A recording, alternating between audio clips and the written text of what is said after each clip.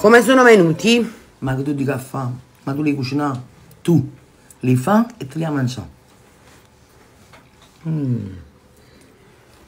La pennetta che carciofola affogata. A olive e cappero. Buonasera.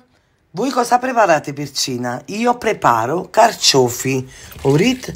L'ho già sbucciato, bel. Ci ho aggiunto un po' di barbatelle che sta a mezzo.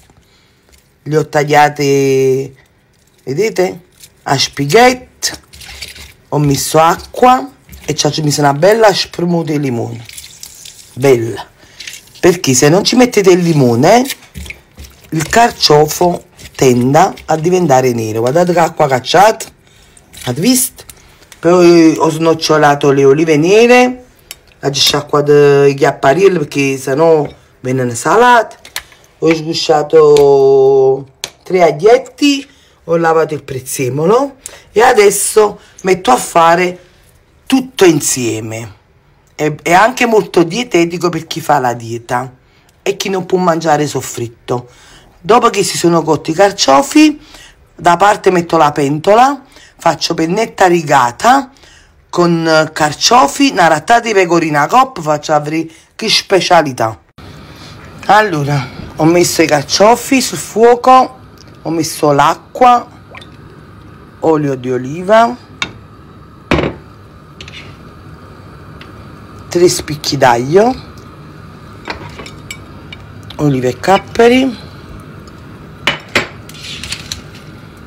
prezzemolo, metto un pochino di sale perché gli apparilli già salati, la roba a finire che viene troppo salata. Aggiungo un po' di pepe, metto il coperchio e faccio cuocere tutto così insieme. A dopo. Vedete come stanno pappuliando? Già stanno cotti, vedete? È caldo, volessi far staccare, un odore fantastico. Guardate qua che musica, questa è musica. Guardate qua, guardate come sono cotto bello, vedete? E non fanno manco male, che la carciofola fa bene. L'ho fatto tutto insieme e non è niente di soffritto. Sono state cotte a vapore. Fammi vedere come sono i sale. Che scusidezza. Ora metto la pentola per fare le pennette. Vedete? Ho fatto la pennetta rigata, Che carciofola. Guardate che pennette con i carciofi. Facitela. Un bacio da noi.